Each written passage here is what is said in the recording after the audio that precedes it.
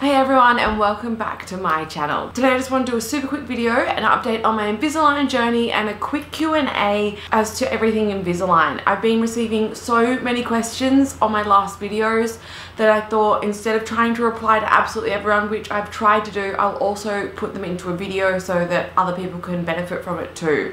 You'll have to excuse me, I have the fan on today because it's so hot and I don't have aircon here and it's really muggy, like there's a big storm brewing, so it's really humid, so you have to excuse the background noise, which is the fan.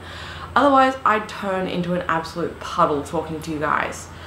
So I do always leave my Invisalign in when I am doing an Invisalign video, because then you can get an idea of how much I lisp or how much you'll lisp if you put when you have your trays in.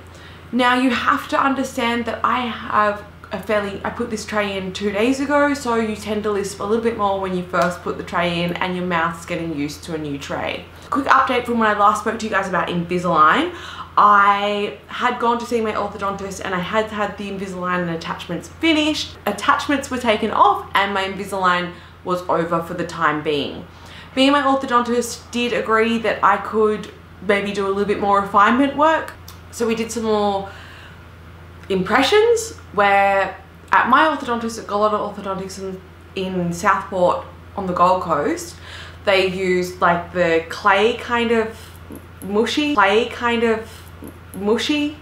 It's a weird substance they put on your teeth to make, like, yeah, it's almost like Play-Doh that they put on your teeth and it sets hard, and that's how they get the impressions of your teeth. Whereas some orthodontists use a scanner where they kind of laser your teeth and do like a computer graphic scan. So we did that, which isn't great because you've got to have stuff stuck up your mouth and like this hard Play-Doh substance which has to sit there for a while for it to set.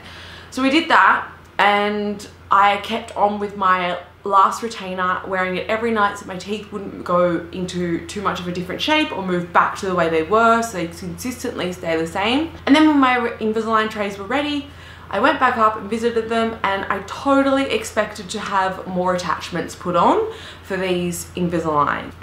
Thankfully, because if you've watched my last videos, you'll know how much I hated the attachments experience. So the good news was I didn't have to get any more attachments. So I was stoked. It was literally in and out, get the new trays, which I think I've got about 10 this time. And of course, I'm still using the V Pro 5. Now this here is the V Pro 5. I did actually do a quick video on the V Pro 5. I will leave a link to that video here or wherever it will turn up. So you guys can get a full rundown on how the V Pro 5 actually works, and if it works, which it does because it's been working for me. So as I said, I got about 10 to 12 trays I think off my orthodontist this time, and I have been using my V Pro 5, so I'm changing the tray pretty much once a week. So every 7 days I'll change it to a new tray. Honestly, I'm feeling like I could probably change it faster with the V Pro 5, but I'm not. I'm just kind of, you know, there's no point in rushing it. I'm pretty much done. I'm pretty happy with my teeth. There's still a few more things I would like to change. Like, if you see here, it still goes in the tiniest bit. There's a tiniest bit of crowding at the front, and I've always had issues with my two front teeth. They tend to stick out a little bit. I know it's absolutely nothing, but for me, it's just what I want to fix. And that's hence one of the main reasons that I did get Invisalign. But I have to admit, I have seen my teeth change so much since doing Invisalign. Every time I'm in my orthodontist, they always show me what my teeth were like at the start, and I sort of forget because I'm looking at my face every day. I can see the changes happening slowly, but not compared to when you look back and look at how different your teeth actually were. So I can see that they're widening more around here and widening around the back, so that when I smile, you can still see the teeth moving around, whereas before it looked kind of hollow and the teeth would move in, if you kind of know what I mean. So all in all, it's all working out really well. I have to go back to the orthodontist in about a week and a half, and we'll see how I go from there. So guys, like I said, quick update on my Invisalign journey. 10 to 12 new trays, no attachments. I'm wearing them for a week each and still using the V Pro 5, of course. But now I'll answer your questions, so hopefully that helps some of you guys watching. Do you have to get retainers for the rest of your life after you have finished all your trays? Yes, my orthodontist advised that I wear retainers every single night pretty much for the rest of my life. I'm pretty sure this is actually advised if you get traditional braces as well. I just think a lot of people don't maintain that. I am also, like with traditional braces, will be getting a metal bar put behind the bottom front teeth and the top front teeth. I'll have to reconfirm that with you, but just like traditional braces, and that's to hold the front teeth in the places where they wanted to move them. Are you required to floss after every time you eat? No, I don't think so. I wasn't advised of this, but I was actually advised to brush as much as possible after eating. And if you can't brush, you're not in a position to do so, definitely swish your mouth out with water and spit it out to get all the food off the teeth before you put the retainers back on. I suppose this is just stopping tooth decay, and so the food doesn't get trapped in the teeth while the retainers sit on top of them, because that's just yucky and really unhygienic and bad for your teeth. Did your orthodontist show you a computer analysis diagram of before and after Invisalign? Yes. And like I said before, most of this, pretty much every time I go in to see my orthodontist and get a checkup and get new attachments and new retainers, filing, blah, blah, blah, they would then show me where my teeth were and how far I've come. So not only will they show me the photo they took at the start, which I will try and get for you guys and put in my next video, which will probably be one of my last Invisalign videos, but it'll show you guys what my teeth were like and what they're like now, so you get a whole idea of how far I've come. So, but they also show me from the start what Invisalign comes up with their, I suppose, analysis or estimate of what they think the teeth will do and how they'll move. So I'm pretty sure most orthodontists and dentists, whoever you're getting your Invisalign through, will do that for you, because I think that's an Invisalign strategy. How much does the V Pro 5 cost compared to Excellident? From what I know, because I've never used Excellident, Excellident is normally 1,200 to 1,500 Australian.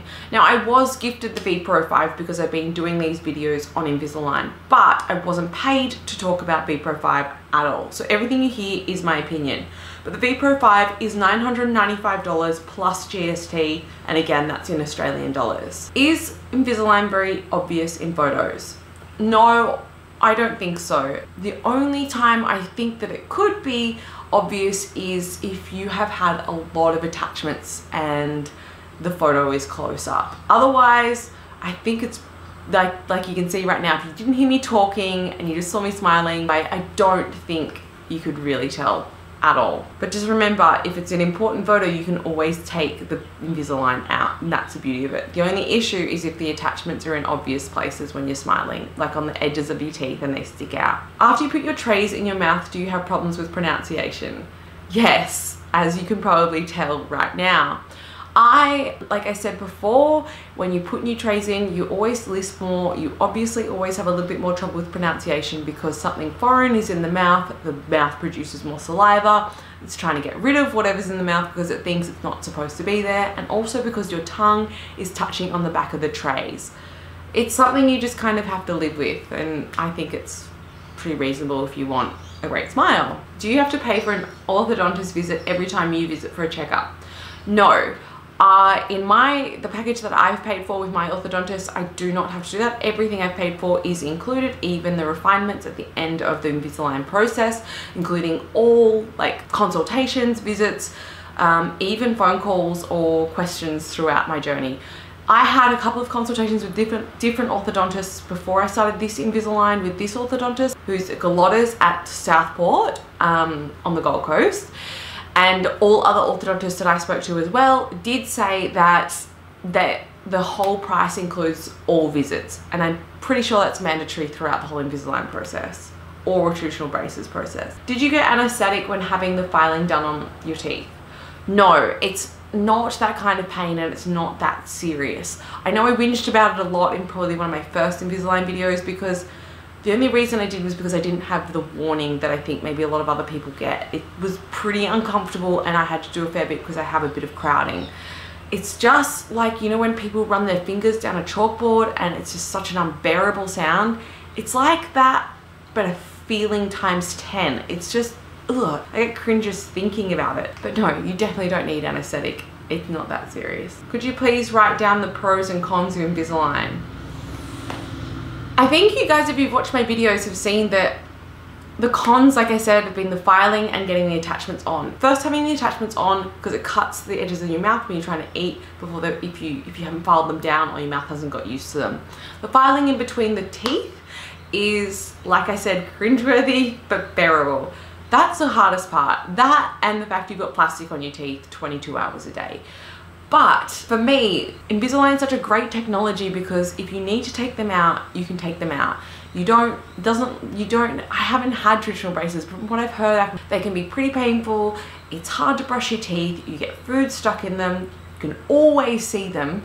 Whereas with Invisalign, I think you get so much more flexibility and they do just as good a job at straightening your teeth. So basically, I always say there's more pros, and with anything in life, if you want something, it's always going to be a little bit uncomfortable and you have to work hard for it. So it's definitely worth it in my opinion. So that's all I have time for today, guys, and I just want to do a quick video to just give you an update and do a bit of a Q&A so I can answer some of the questions you guys have been asking me. If you have any more questions, please leave them in the comments to this video, and I really want you guys to know that I personally don't give a shit what anyone else's teeth look like.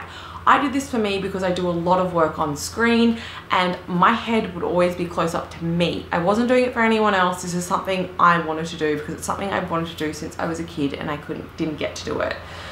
I think people put way too much pressure on themselves. I think we're all unique in our own way, and you know what, if you've got a bit of a crooked smile, fucking own it.